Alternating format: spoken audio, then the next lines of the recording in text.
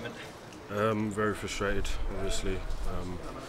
Disappointed as well, especially going in and 1-0 up and dominating the game. I mean, did anything change at half time? No, just try and do the same thing, but I think obviously the first goal's killed us.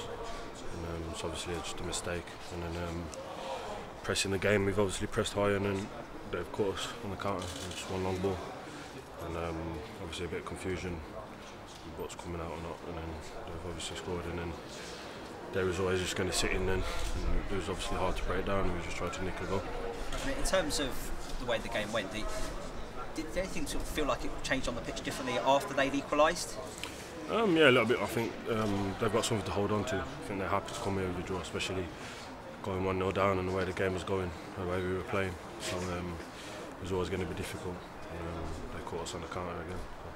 I mean, going back to the first half, obviously you got your goal. Is that something you guys had worked on? Because Brentford fans would have seen Pritchard hit those free kicks before, and it must be difficult for a goalkeeper to hold on to. No, just it's always a case, just following all the shots, and tried to do that every game, and luckily today it dropped him.